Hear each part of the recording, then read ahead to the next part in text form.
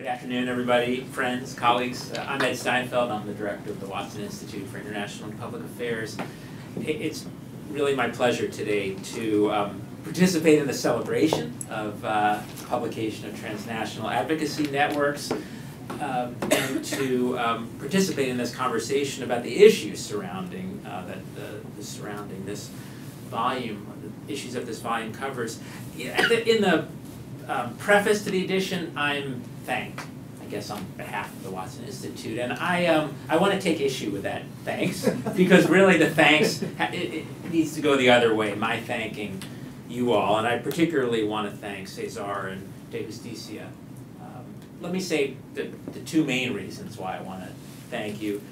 First, there are really three reasons. First, Dejusticia is a model for Watson, and for a lot of us at Brown. The ability, and your ability, César, to combine first-rate, cutting-edge scholarship, pure scholarship, with action and advocacy and practice is rare, it's exceptional, and it's awesome in the true sense of the word awesome. Many of us aspire to this model, and we're learning from you and learning from Dejusticia. We've been learning over 5 years, and we'll continue to learn as long as I'm here. I hope we do. And that gets to the second point, which is about learning and collaboration. This collaboration, which I had nothing to do with starting, but have been a huge beneficiary of, this collaboration between Watson and Dejusticia, it is a model for us for how we aspire to partner in the future. It's a model of equality. It's a model, not because it's north-south, north-north-south. It's not even so much about that. It's about equality. It's about different kinds of organizations finding ways to come together. And it's really about learning in multi-directional ways. And it's my hope that we are going to expand this cooperation and deepen it, and certainly sustain it for as long as I'm around, certainly. And that really gets to my third and last point.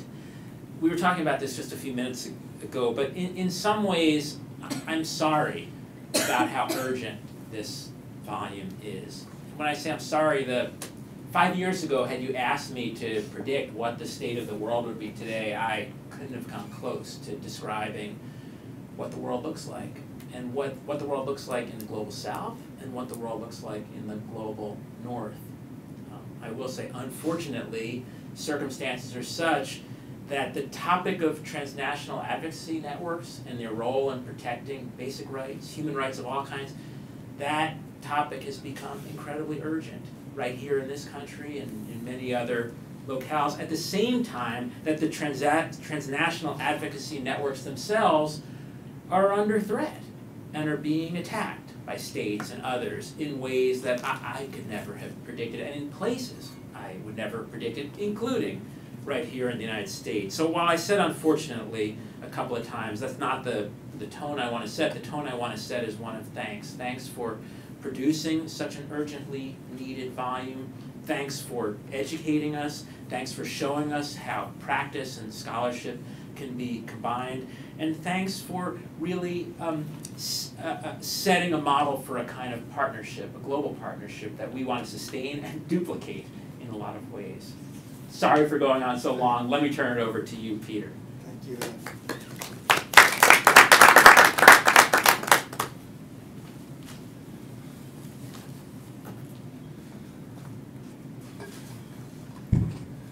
Okay, so it's a pleasure to be here celebrating 5 years of collaboration, and I'd like to thank Ed and the whole Watson as an institution for having made that collaboration possible and having supported it in every possible way. It's also a special pleasure to have César with us today. He had to successfully exercise all of his formidable skills as a transnational networker in order to be here in person from Colombia, and if he had not succeeded in doing it, it would have been a rather bittersweet event. But fortunately, he succeeded. So this is a very special volume. and I'm not going to talk in great detail about the volume, but I will try to hit some of the highlights. We are also celebrating today what is really the third volume in this series of 3 volumes that have come out of the Dejusticia Watson collaboration. And this is the volume called Rising to the Populist Challenge. And I will let César say a little bit more about that volume. So in any case, this volume brought together a group of 10 engaged researchers and reflective activists from 4 continents to reflect on the 20 years of evolution of transnational advocacy networks since the publication of what was a path-breaking foundational book called Activists Beyond Borders, whose author, Kathryn Sikkink, will be here as soon as she manages to surmount the obstacles of Amtrak, which, while not as formidable as the U.S. immigration system, is still an obstacle to be surmounted. In any case, the resulting 10 chapters in this volume are not just insightful and provocative, but also marvelously concrete, grounded in the specific instances and experiences of the very diverse set of authors. So I'm not going to try to summarize these different individual studies here. Instead, I'd just like to underline 3 questions that for me are central to the project as a whole. And we'll run through those quickly just to start out. The first is, what's changed over 20 years? The second is, why do we emphasize the concept of ecosystem, which is emphasized throughout the volume? And the third, of course, is the obvious: what are the prospects for the future? Okay, so let's start with the first one, what's happened in the course of the last 20 years. I think that it's fair to say that if we look back at the turn of the 21st century, there was something that I have called millennial euphoria. That is to say, there was a sense of expansiveness and unlimited possibility with regard to transnational advocacy. This sense of euphoria and unlimited possibility was not simply an illusory kind of hope. It was based on the fact that during the late 20th century, the growth of transnational social movements and transnational advocacy organizations had been almost explosive. Now, of course, transnational activism has been around a long time. In Sikkink's book, she starts out with the 19th century movement for the abolition of slavery. But the late 20th century was really a new era for TANs.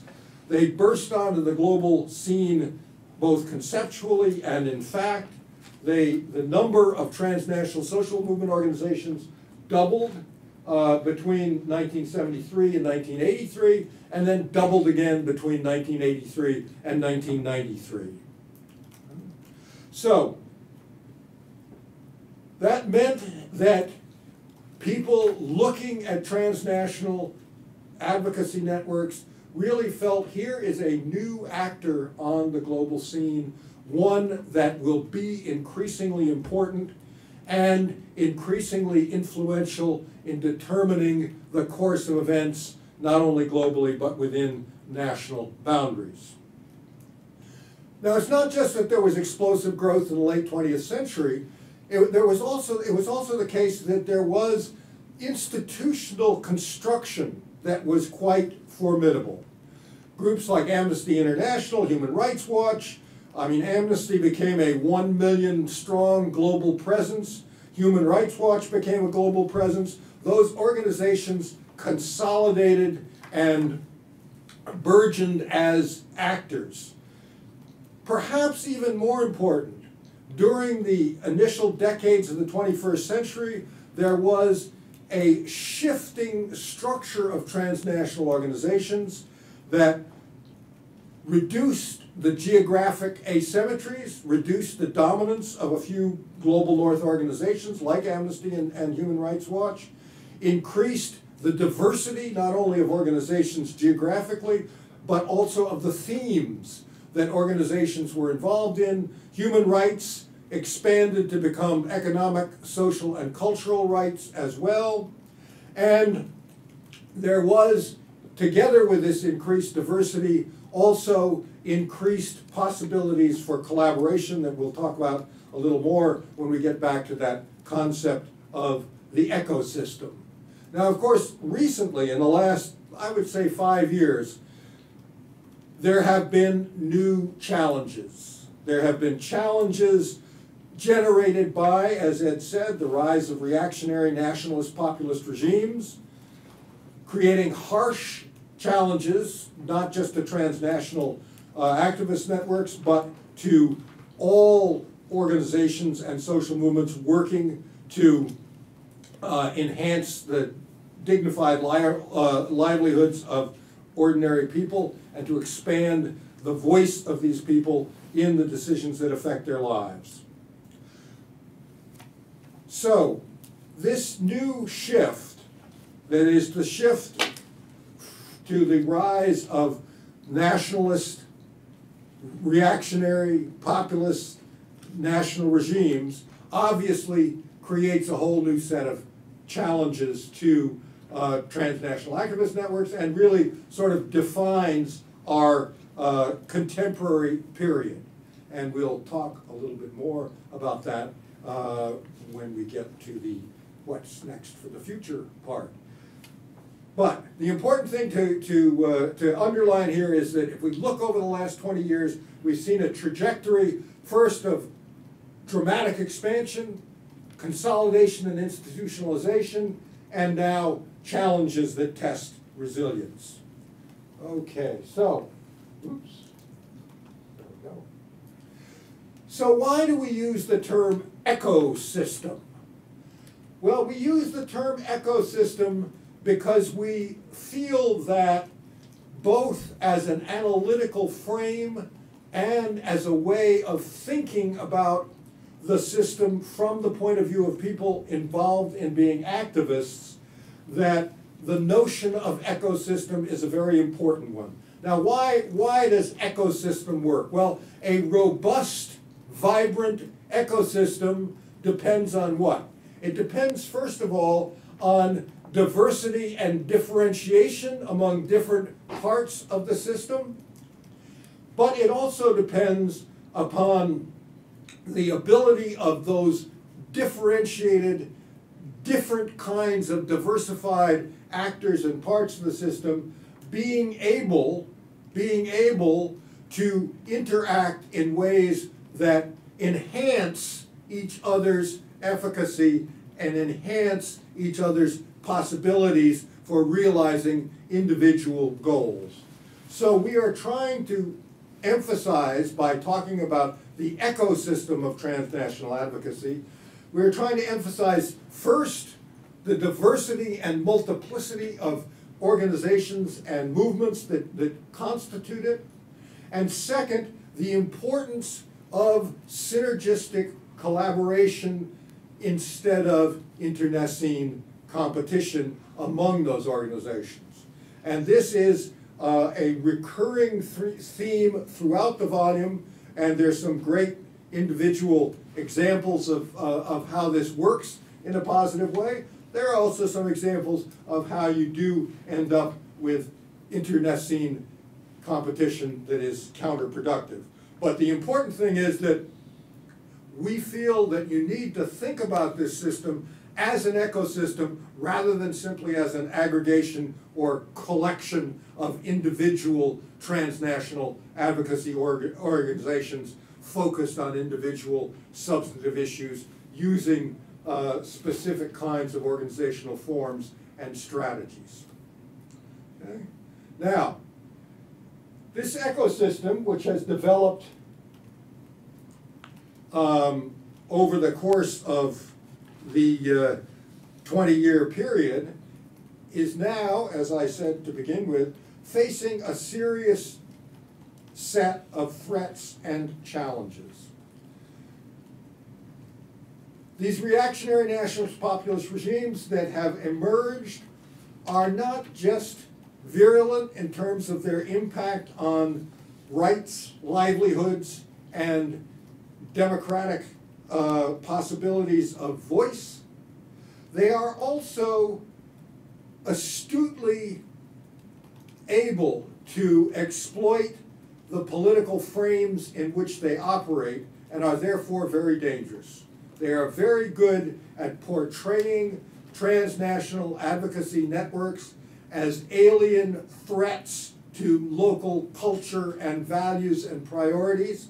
They are very good at turning the transnational advocate into the other, the dangerous other, as opposed to acknowledging the ways in which transnational advocacy networks are both grounded in and in turn support local movements and organizations aimed at improving dignified livelihoods, sustainable citizenship, and democratic voice. Now, at the same time, I think it's important to realize that the environment, even though the dramatic shift has been the rise of these reactionary nationalist populist regimes, the environment still contains the kinds of positive elements that were central to the growth of transnational advocacy networks and continue to be central to their sustenance. That is to say, the normative understandings on which TANs are grounded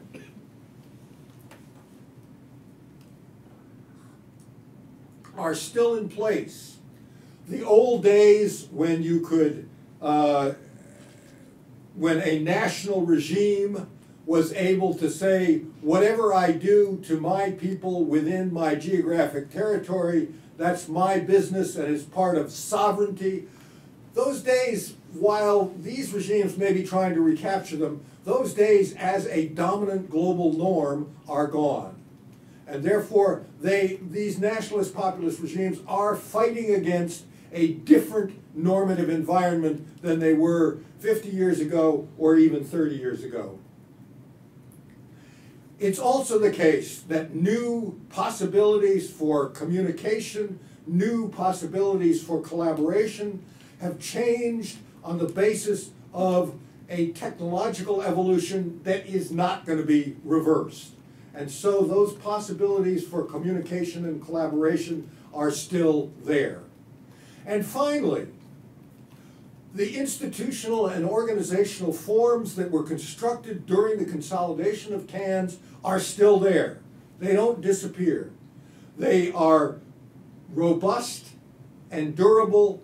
They may be defeated in particular instances, but they will not disappear. And so therefore, we would argue that the current ecosystem is more robust and resilient overall than it was 20 years ago. So that leaves us to the question of where do we go from here?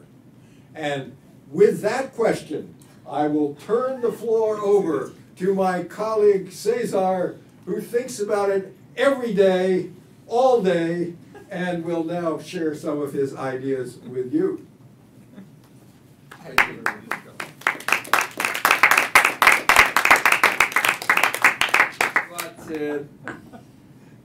So I wanted to begin by thanking the Watson Institute, Ed, also Rick Locke, who was here when we first started this collaboration, and of course Peter and Patrick, both personally on behalf of Dejusticia for this partnership.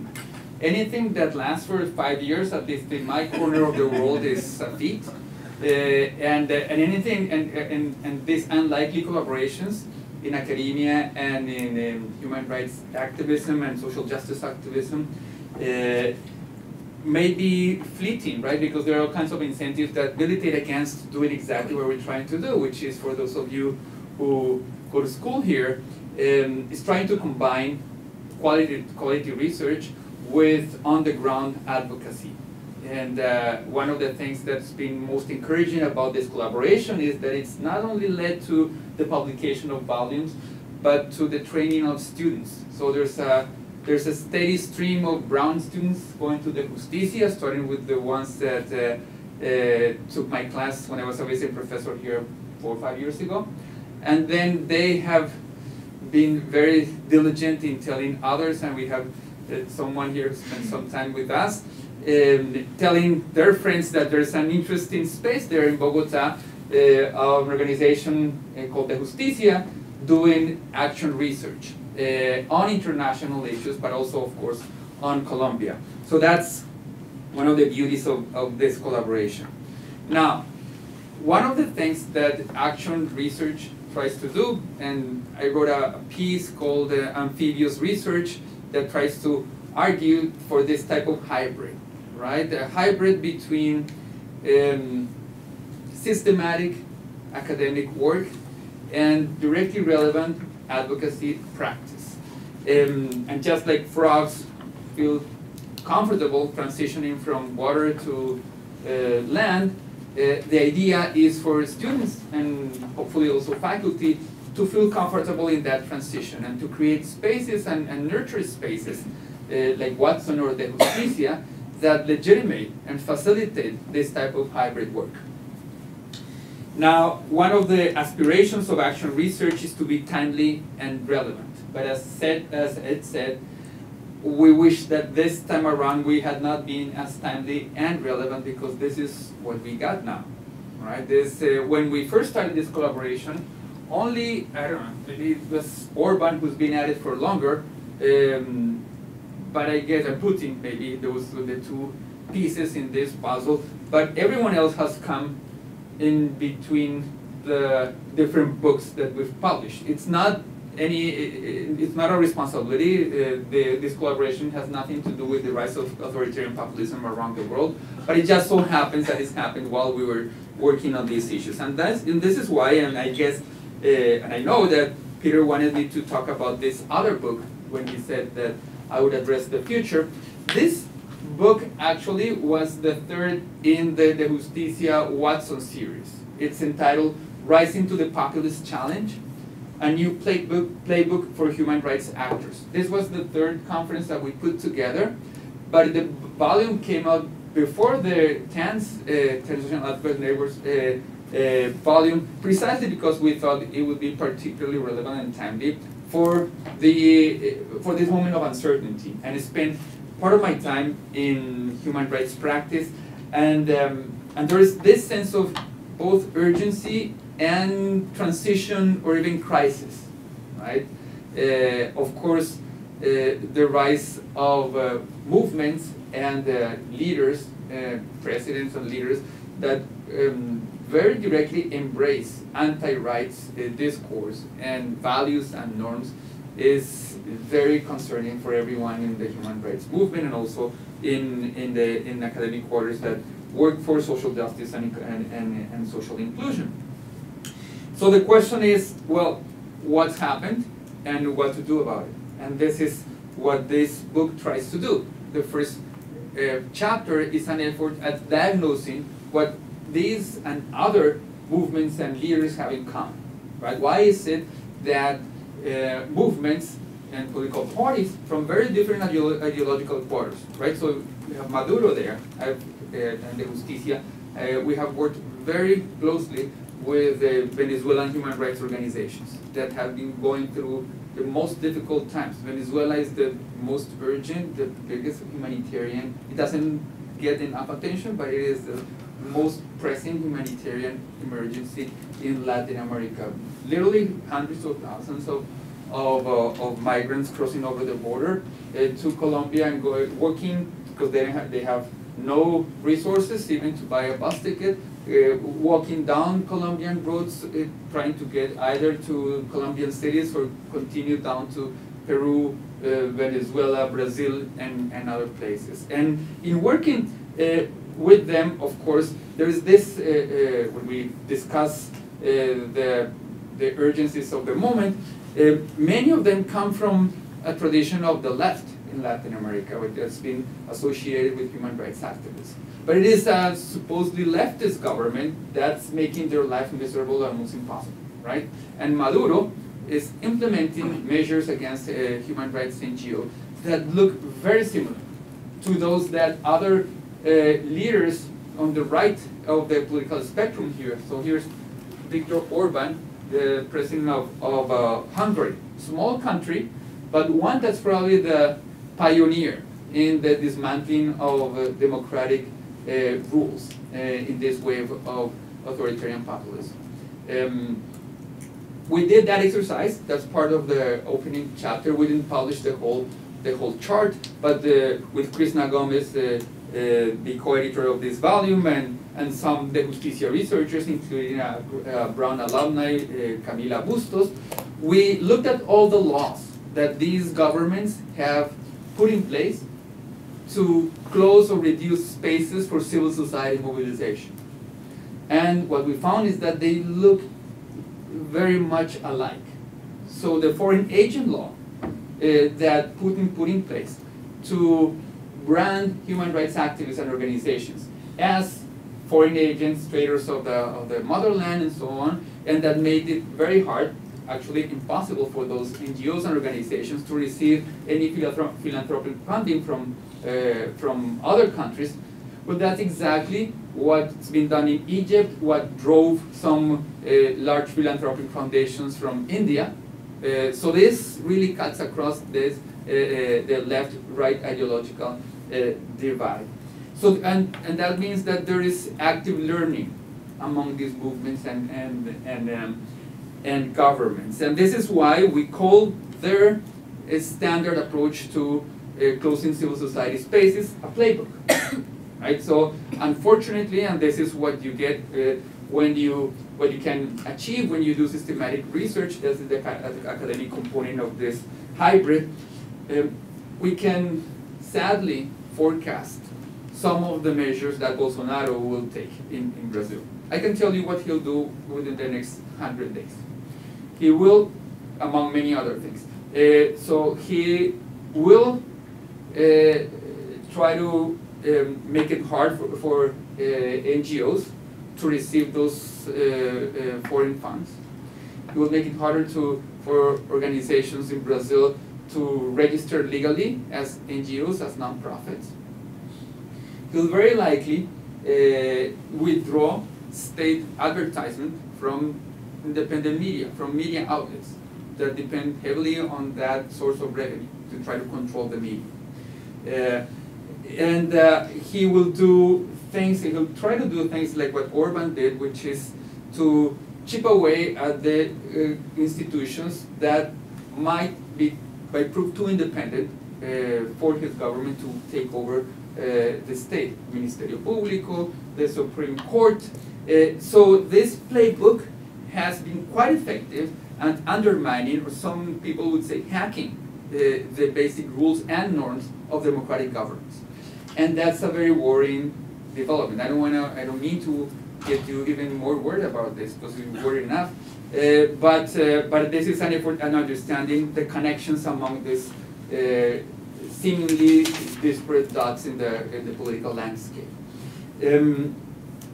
And of course, one of the connotations and characteristics of this wave that make it very hard for human rights organizations to push back against is the fact that most of these threats are coming from democratically elected governments. So this is what Provea, the great Venezuelan human rights think tank has called dictatorships of the 21st century.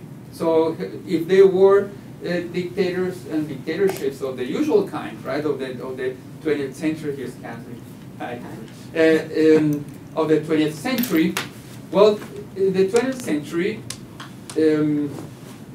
democratic governance used to be undermined through spectacular moves like a military coup, right? And then human rights activists will be able to denounce those governments as being illegitimate on grounds of not having respected the basic rules of democratic, even the access to power through democratic means. However, as Provea calls them, 21st century democracies, dictatorships or 21st century dictators get to power through democratic means and then tinker with the rules of democratic governance slowly but surely, to the point that they rig the system and make it very hard for anyone from the opposition to win any election. So that's what happened in Hungary. Kathryn and I have been teaching together, and I just remember that you recruited me for that course and that program here at Brown. So we met here at Brown. So Brown has all kinds of interesting side effects. So we've been teaching in Hungary for 5 years now, every summer. And this year was the last one in Budapest because the CEU, the Central European University, will need to move elsewhere. So that course will have to be taught in Berlin as opposed to Hungary. And this overlaps partially both with the duration of our collaboration, and I don't know if now I'm getting worried that everything has to do with what we're doing. So Orban, over the course of 5 years, has continued to undermine piece by piece, to dismantle piece by piece, the basic institutions of democratic governance. And the turning point came in the initial pieces came in the early 2000s, when his movement took over one of the most independent judiciaries in Central Europe. That was actually the Constitutional Court of Hungary. It was a model for the rest of Central and Eastern Europe. He co-opted the courts, and then he continued on from there. This is why the signs of the tinkering with the rules of the electoral game here in the US are so concerning, right? What's happening in Florida, what's going on in Georgia is exactly what's happening in other places. And this is why some people talk about the Latin Americanization of the US. So this is what we have in this book in terms of diagnosis of authoritarian populism. There's more, but I don't have time to go into more details. But I will say something in closing about the future and the responses. Because most of the book is about how human rights organizations and actors have responded to these formidable challenges. And we have chapters by colleagues from Hungary, from India,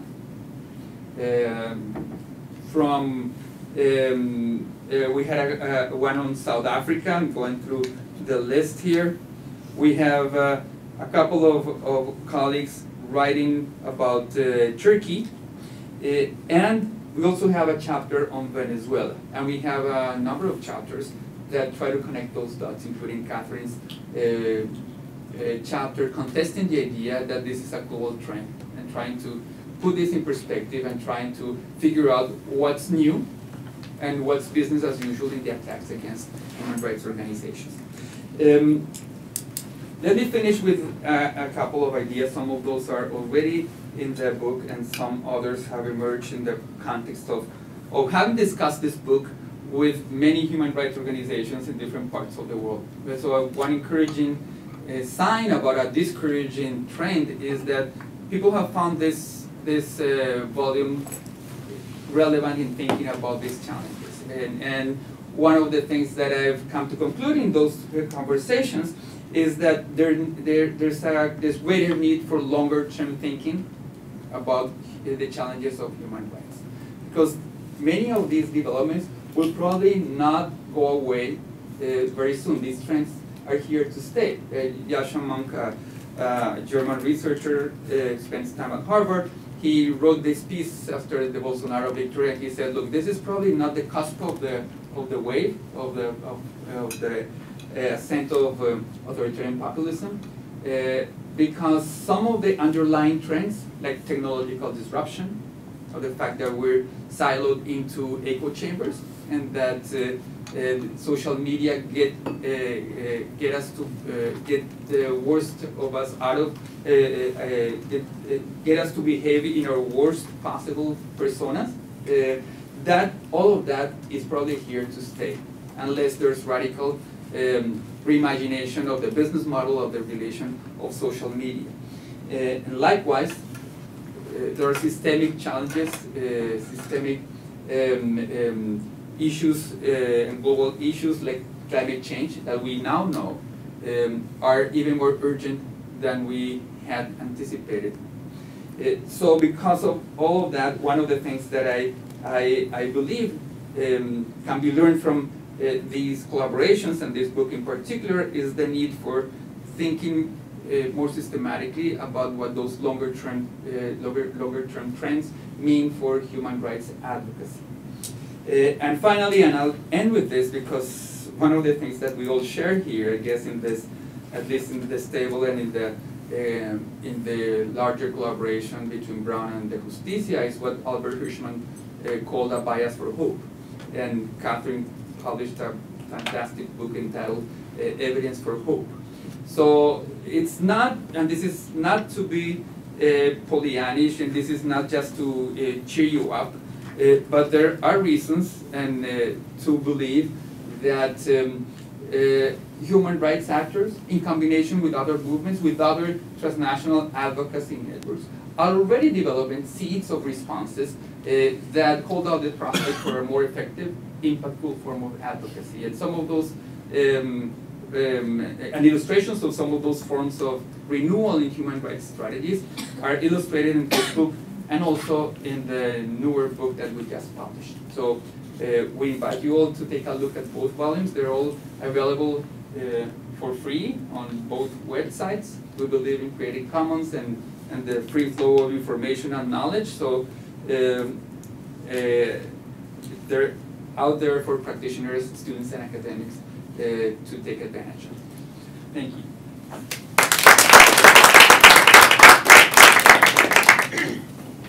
On cue. So you have been speaking now for about 50 minutes, is that right? It started at 4:30? Started later than that. We started about 4:45. So okay. For less time. Hi, Peter. Hi, Patrick. Hi, César. Good to see you all. Hello, Brown folks. And I'm sorry I'm late. Let me explain to you. I taught a class at the Harvard Kennedy School, caught the train, and was slightly delayed, but I made it here on time. And I wanted to come, even though I had to come late, because my collaborations over the years with colleagues here and with César and with colleagues here at Brown have been so important to me. So much so, and can I tell this story? If it weren't for Peter Evans, I might not have started working on human rights. And the reason for that is, of course, when I was the age of some of the students here, I worked at a NGO in Washington called the Washington Office on Latin America. I decided I was kind of I wasn't cut out to be an activist, actually. I loved the cause, I believed in the people, and I didn't want to go to work on Monday. And what I realized was I was more inclined to research. I liked research more than activism, but I believed in the importance of activism. I just wasn't good at it, you know. So, and so I did my dissertation on some other topic, and I was working on other topics, and Peter gave me a call, and he asked me to be part of a volume that became Double-Edged Diplomacy. And he said, we want you to work on human rights in Argentina. And I said, Peter, I don't think you know this, but I actually know a lot about that topic. And so I did my first ever chapter on human rights, and that was published in '93, and I haven't stopped doing it ever since. So I'm sure I've said this to you before, but I'm still grateful to Peter for having turned me to a research area that's been so fruitful for me. And so today, I saw this book just as I walked in the door. I hadn't seen it before, so I'm very happy to see it. And I'm particularly happy because it really makes me reflect on a book that I wrote over 20 years ago with a colleague, Margaret Keck, Mimi Keck, called Activists Beyond Borders, and you may have mentioned it earlier. And we wrote that book because both of us had been working, had lives working in the human rights movement, what I'd done in Washington before I went to graduate school, and what Mimi had worked on the environmental movement, a lot in Brazil. And then we went to graduate school in, the early 80s, so ages ago, and we discovered that the lives we had lived in activism were not at all reflected in the academic literature of the time. And so we wrote Activists Beyond Borders. It's hard to think that now, because now we're awash with literature on transnational activism. And so you see it everywhere, and it may even be kind of stale and old-fashioned nowadays. But back then, really, there wasn't very much written on it. And so we wrote it trying to make a point to political scientists and sociologists and others that these were important issues to study. Okay? Then, in the meantime, the field has transformed dramatically. We asked 4 main questions. We asked, what are transnational advocacy networks? Why do they emerge? How do they work? And number 4, under what conditions can they be effective? And I think our book provoked a big reaction. And part of it was pushback, part of it was critique. And a lot of that was more focused on questions 1, 2, and 3. And in particular, there was a huge debate about whether or not these activist groups were indeed principled. Right? We had said at one point these are principled groups. I actually said at another point in the book they were principled and strategic, but people just focused on the fact they were principled. And so there was a big fight. Were they really principled? They did other things. They raised money. And so, but I felt like not enough attention was directed to it. For me, was the most important question. That is, under what conditions can transnational advocacy networks be effective? And we developed a definition of what we meant by effectiveness. That definition took into, had 5 levels, right? And the 5th level was we get behavioral change by states or other target actors like transnational corporations. But we realized that, that's what we all want eventually, but we can't measure effectiveness only when you get behavioral change, because activists are doing other things. They're literally creating issues. They're making us aware of new issues. Something like LGBTI rights would be a good example. It wasn't on the agenda. Activists put it on the agenda. And just getting that issue on the agenda in itself is a measure of effectiveness. Okay? But ultimately, that's great. We want to give credit for effectiveness to get an issue on the agenda. But if you start not getting behavioral change, ultimately you want to say what's wrong with that.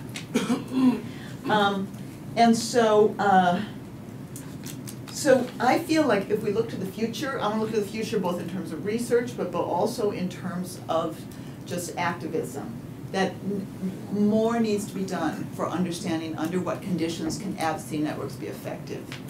And one reason for that, of course, is when I started running advocacy networks, they were mainly a phenomena of the left, right? Of mainly progressive groups who were organizing transnationally. Since that time, as César pointed out, advocacy networks have become used also by groups of the center and also by the right.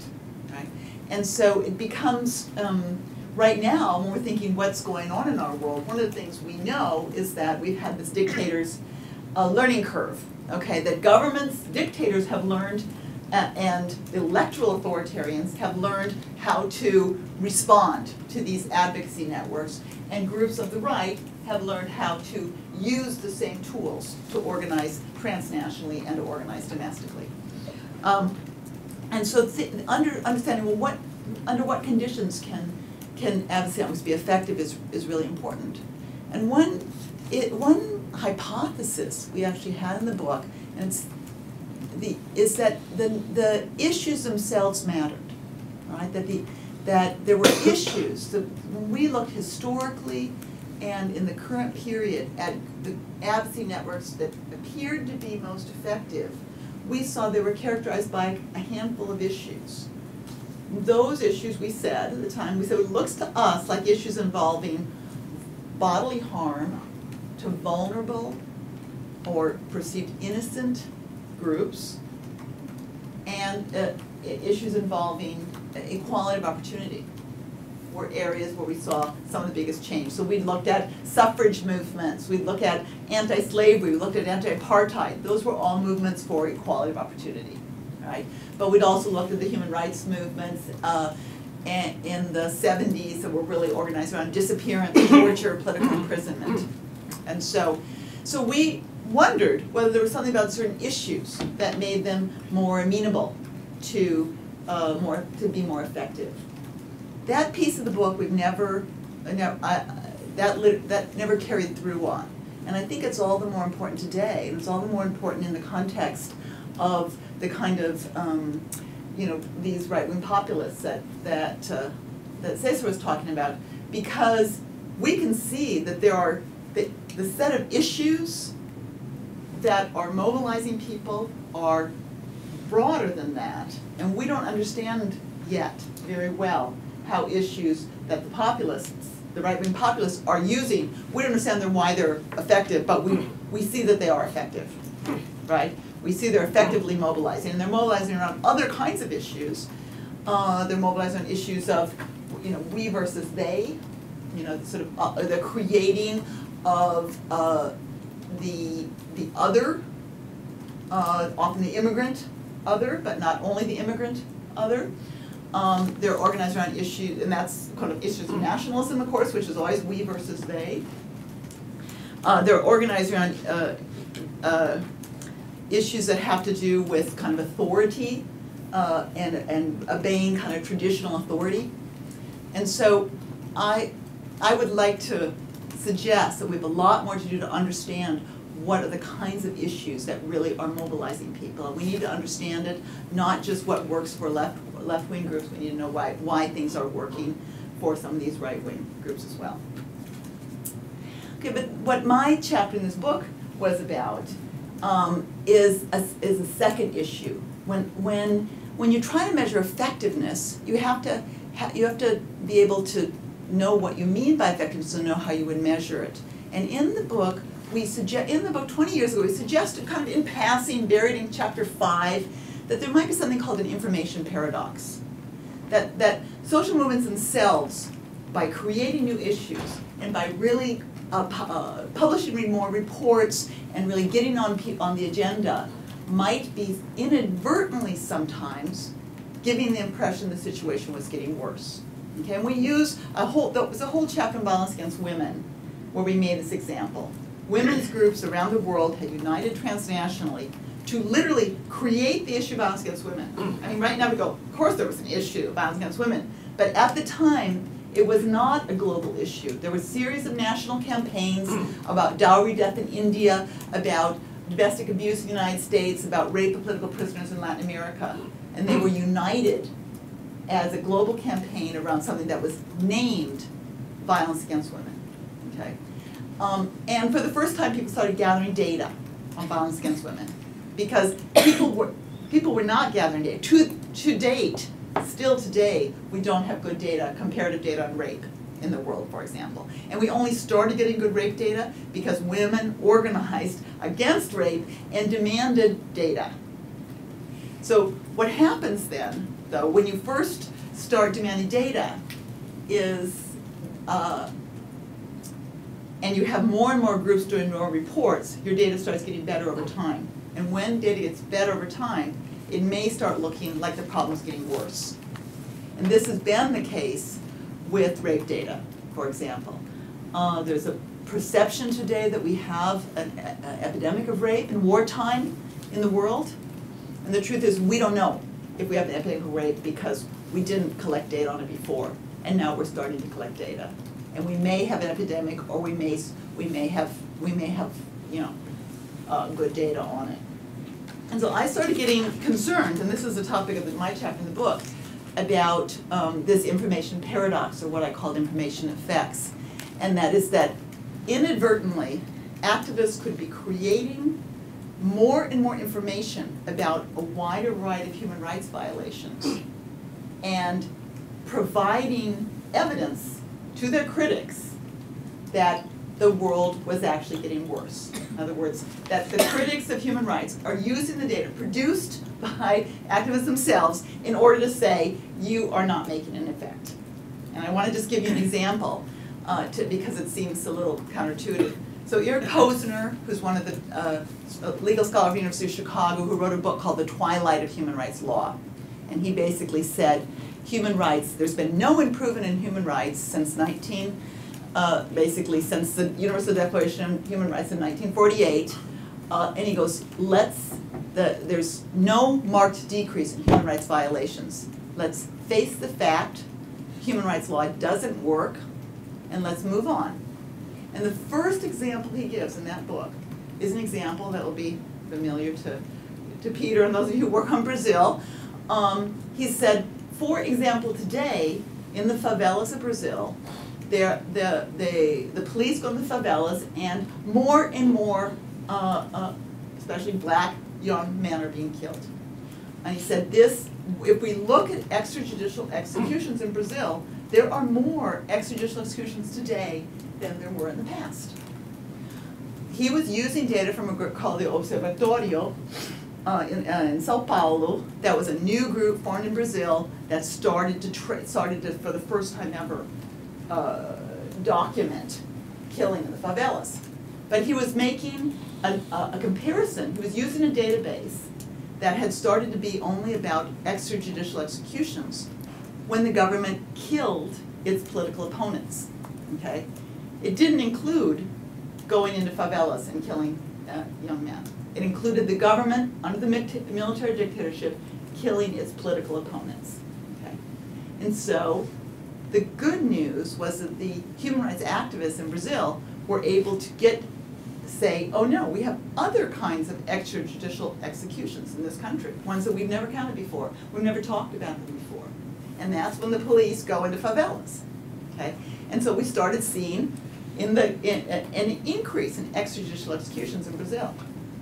It wasn't at all clear that this was because under the democratic Brazil there were more extrajudicial executions, or whether there was more knowledge about this new form of extrajudicial execution, and we were finally counting it. Right? So it's a dilemma we face in this field. It turns out it's not only a dilemma we face in this field, it's a dilemma they face in other fields as well. You may have heard about people trying to count autism in the public health field. We actually don't know whether there's more autism in the world, or whether we are diagnosing more autism, or both. Maybe there's more autism and more diagnosed with autism, right? Public health people call this issue surveillance bias. The issue is the closer you look, the more you find. And they know that if you're doing a double-blind study where you have your control group, if you put the control group under an MRI machine, they get sick more often. What does that mean? Obviously they're not getting sick because they're going to an MRI machine. The MRI machine finds illness. It finds illness. It's because you're looking closer, you find more illness, right? So that these public health people doing these double-blind studies know they have to control for what they call surveillance or detection bias. We in the human rights field, and for that matter I would say in the transnational advocacy field, actually have surveillance bias. But we don't know it. We don't know it, we don't control for it, we don't try to figure out how that could affect our perceptions of effectiveness. And not only that, we're a little worried to even talk about it this way, because we're worried that activists, I believe, need, as part of the power of their message, to say that things are getting worse. Okay, how are you going to get people to follow you and believe you and organize with you if you say, actually, I've been working hard and things are getting better, but there's still problems? Okay? So activists fear, they say things are getting better, that there'll be complacency and maybe indifference.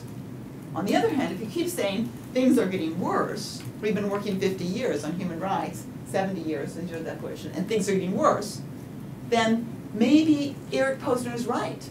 Maybe human rights don't work and we should give up. So we're kind of caught in this bind, right, of how to recognize progress and say we've been effective, or just from a social science point of view, how to measure progress in a serious social science way, and at the same time, keep making sure we're not making people complacent. And so I just want to, you can read my chapter for the details, but I want to just end, and this is an issue that I'm dealing with in my book, Evidence for Hope. The reason I put the word hope in the title of the book, in what many people think are these dark times, is because I draw on the social change organizer Saul Alinsky. Alinsky said that to bring about social change, you need three things. You need anger, you need hope, and you need the belief you can make a difference. Right? And so anger is important, but for bringing about social change, but it burns out quickly. Someone just the other day said, anger is like the spark plugs in your car, okay? But hope is the gasoline. So what keeps you going over the long term is you have to also have hope. And then finally, you have to believe you can make a difference. And not only that you can make a difference, you have to know how you can make a difference. And so unless we do the kind of research to be able to really explore things that have really worked in the past, we won't know how to sustain change into the future. So on that note, let me end, and we'll have time for discussion, I hope.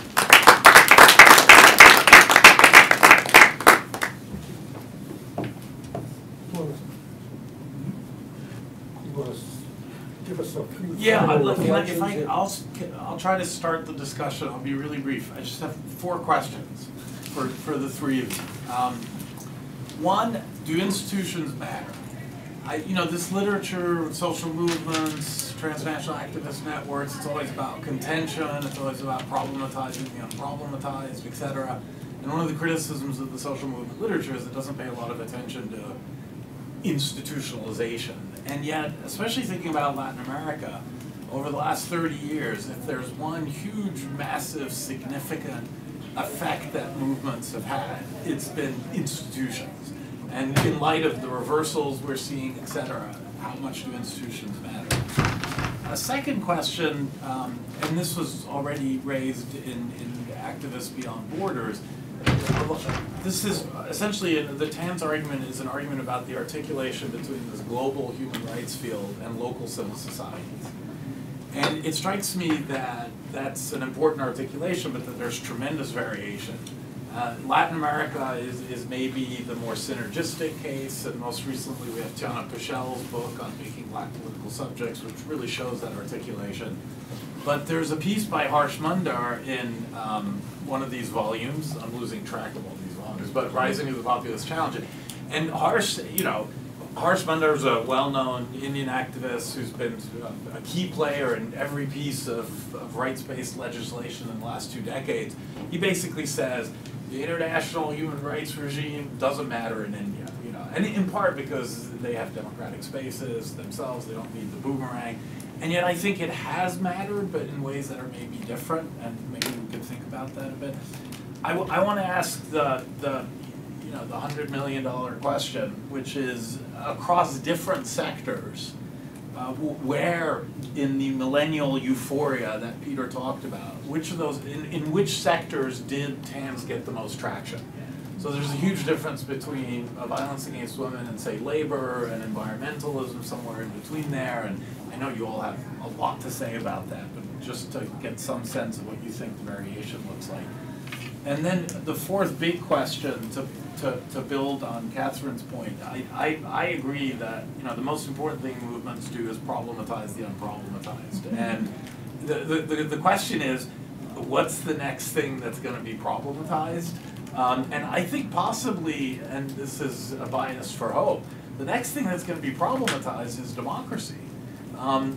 Here in the US, the most interesting thing about the last 2 years is we've actually had a conversation about democracy, about voter suppression, about the electoral college, about the lack of participation, about the importance of keeping the institutions separate and checks and balances, et cetera. And in India, one of the striking things, Gramsci always said the fish never talk about the water, and Indians are like Americans, they never talk about democracy, they just sort of take it for granted, and yet India's had I think a really interesting conversation of late about democracy.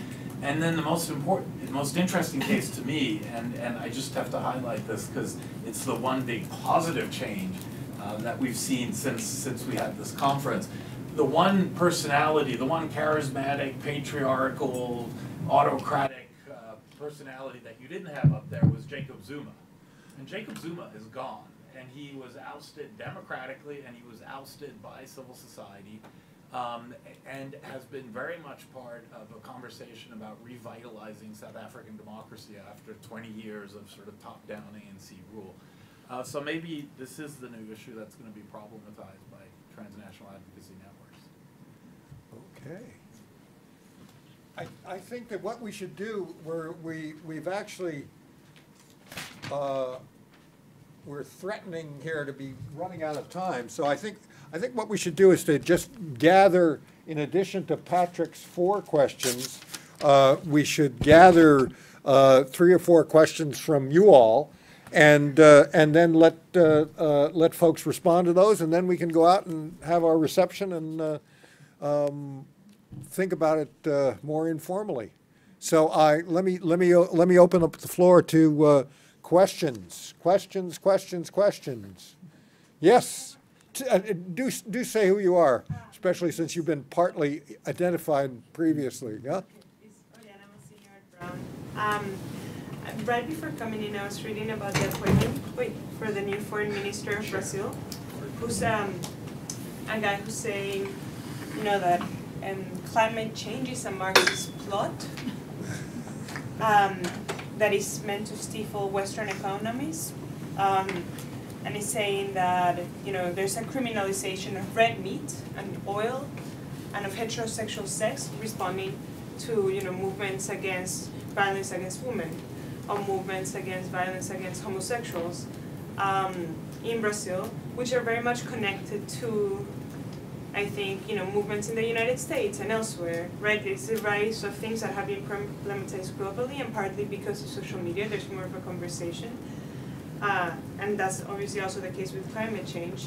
So, and obviously his statements really echo what, you know, Trump would be saying in the United States. So it seems like the similarity between populists coming to power in different parts of the world is not only a question of tools, but a question of the issues that they're responding to, like what is the backlash against, and the issues that are being raised in different parts of the world by activists are also connected. So I wonder, I don't know, how much can we connect the rise of these new democratic dictators to also transnational activist movements and what they've done in the past 20 years. Okay, well, that's a small question that we can, yeah. Anindita, the Sociology department. Sorry? Louder, yeah.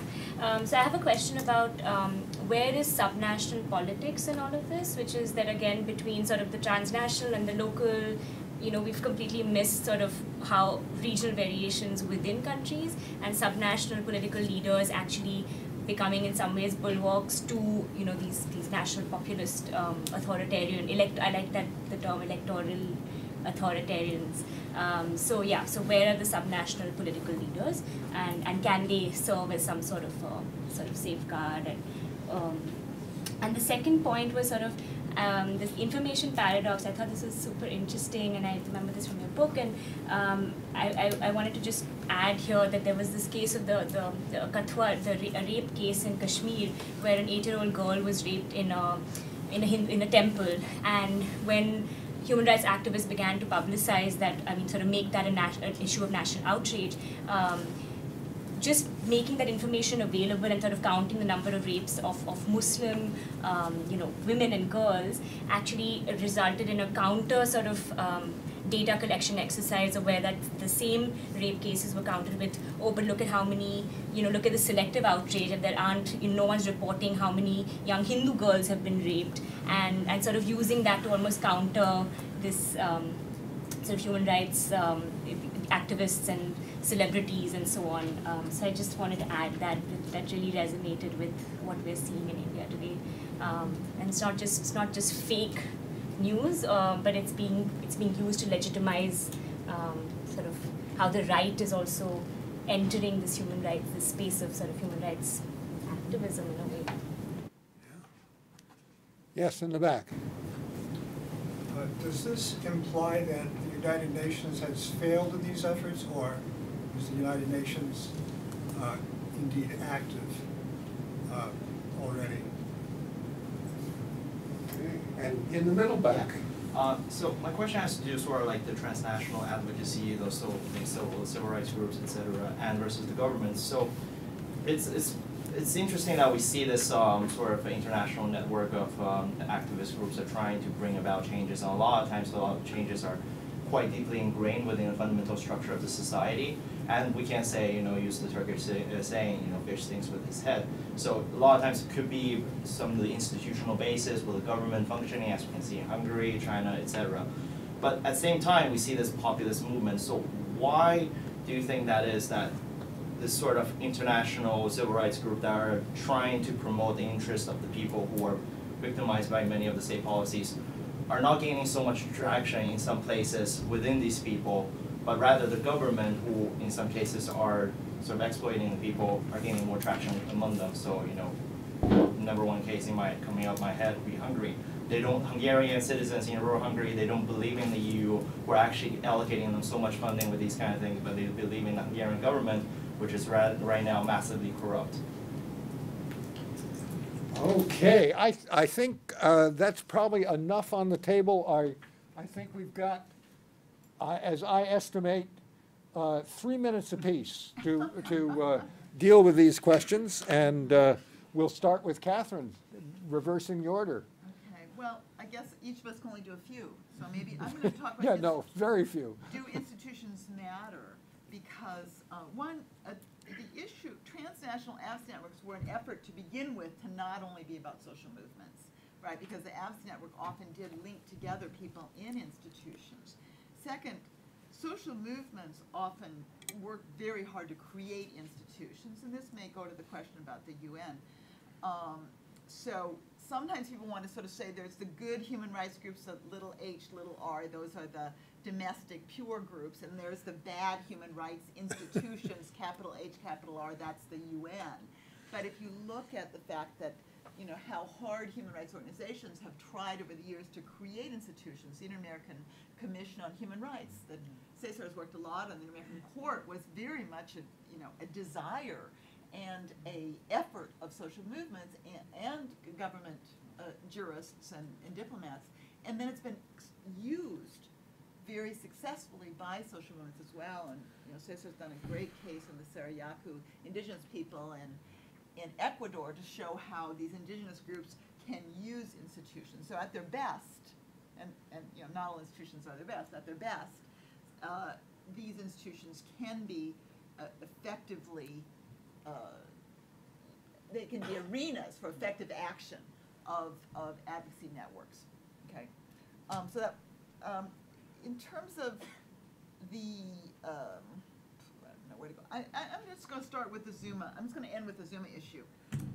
So one of the things is actually, and I'm using 3 different databases that political scientists use to measure democracy. While there are a lot of big challenges to democracy in the world, the number of democracies is still either equal to or quite close to the highest number we have had historically. Okay, now that's using Polity, Freedom House, and VDEM, for those of you who are thinking about it. And so what does it mean? It means we hear about all the ways democracy is challenged, and we don't hear about the ways where democracy is sustained or improved. And it's the nature, we're not hearing about South Africa after Zuma. We're not hearing about Armenia, for example. We're not hearing about Gabon, and we're not hearing about Ecuador. Okay, because as soon as a topic falls off the front pages, because things are getting better, you don't hear about it. You hear about the bad things. That's a news bias. That's fine, but again, we as people trying to keep a stock of what's happening need to consult some of these sources and realize that there's big challenges to democracy in the world, but there's not, democracy in their total number is still pretty close to an all-time high. César. I'll try to address a couple of questions. One, Oriana's question about the backlash. I think that that's a very important question, along, very much along the lines of what Kathryn said about pending issues for research, to study right-wing movements and transnational advocacy networks, and also to theorize and empirically document reverse spirals. So this is something that pioneer human rights scholars like Kathryn and her collaborators thought about very rigorously early on, about how human rights norms basically went through this process of expansion of standard setting, but also led to ever increasing forms of compliance with the rules by states, right? So that was the moment of expansion of the norms cascade in the 1990s, and naturally we were, I wasn't part of that group, but so the scholarly community and also practitioners were interested in understanding this hopeful moment of expansion of human rights as the kind of the global framework for global justice and the common language that states and activists could speak to make each other's claims for justice commensurable. What happens now is that we're seeing the swinging of the pendulum. So there's two ways, we were discussing this with Patrick earlier today. One way to see this is in the long durée, like long-term changes in historical trends. So that's why Karl Polanyi is also coming back in both sociology, law, and everywhere else, because you could see this as a movement or counter-movement type of dialectic, right? This is the word that Patrick was trying to revive earlier today, right? That he say, so this is just as we had a moment of expansion, this now this is a moment of contraction. That I think is very perceptive from a theoretical and analytical point of view, but it's not very helpful for practitioners, right? So that's not, I love Polanyi, I've used it in my dissertation, but I cannot go to the Justicia and tell them, look, let's just wait out these issues for 10 years, things will get better, right? So at the more granular level, I think what needs to be done is to pay close attention to those moments of backlash, right? And the examples and the illustrations that you gave are quite on point. One huge backlash in Latin America is coming from the evangelical right, transnationally organized, highly sophisticated, reacting against the decades of expansion of women's and LGBTI rights, right? So what's worrying to me is that because human rights activists, we tend to have this kind of, also we feel strongly about these issues, and also righteousness is in abundant supply in the human rights movement for good reasons, but also it makes us blind to counter movements. And we tend to discount the way in which the targets of human rights activism also have capacity to learn over time. They wise up to the strategies of human rights organizations and react, and this is what's happening on each of the counts: environmental activism, gender, the very idea of transnational advocacy networks. If I read correctly, because these days you don't know whether this is coming from reliable sources, but I read also that the new Minister of for Foreign Affairs of Brazil, the newly appointed one, said something like globalism is something that needs to be dismantled, right? So the very idea, so globalism is another way to say, well, transnational efforts among other things, at bringing people together to fight for human rights and environmental issues and so on. So, and we know that Steve Bannon is creating his own international, right? So there's learning process on both sides, and one thing that needs to be done urgently is to learn and do more systematic research and take seriously the counter movement. Who are they? When I'll give one final example coming from the Justicia's work. When we had worked very intensely in support of the peace accord in Colombia between the government and the FARC, right? Spent years and years, my colleagues who were working in the transnational justice line of research had spent a lot of time trying to come up with sophisticated ways to make compatible the Rome Statute demands with the needs of the political context in Colombia and the possibilities for a peace accord between FARC and the government. Long story short, by a slim margin, the peace accord was defeated, right, in the polls. Next brown bag discussion that we had was with a sociologist of religion, who for the first time explained to us who the voters from the evangelical churches that had come out strongly against the court were. We had no idea, and it's not just the Justicia; it's the the human rights camp writ large. So that learning process, sometimes it's painful, but it's absolutely necessary.